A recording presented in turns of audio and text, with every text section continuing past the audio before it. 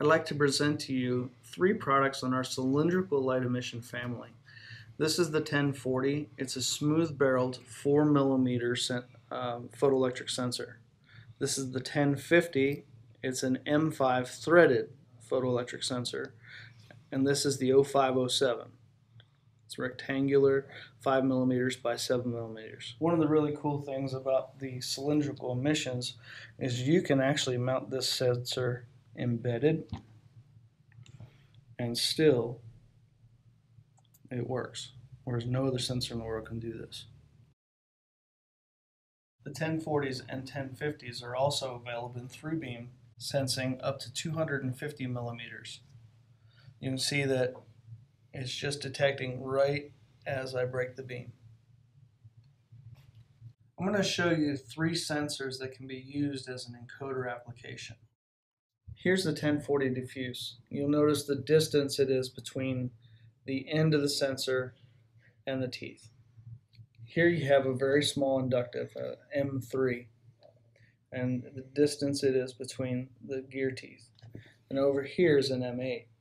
With the M8, you get so close to both sides touching that sensor that you might get a false trip. Over here, if you have a piece of dirt come through, you might wipe out the end of the sensor.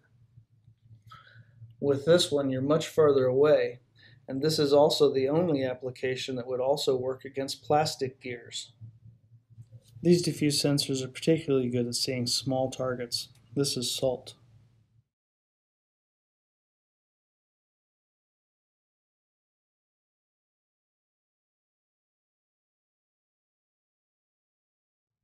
This is similar to the products I've shown you earlier.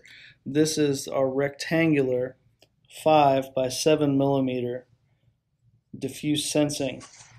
This setup right here is showing you the radial emissions and cylindrical light.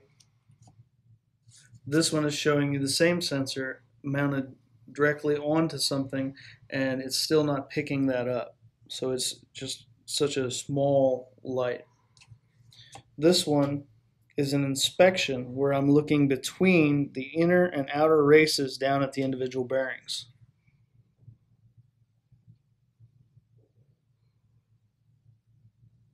With 6 choices of fiber optic amplifiers, we carry this cylindrical light in either an 04 or an M5 that has the ability to go 140mm and utilize infrared light, visible red light, or visible blue light.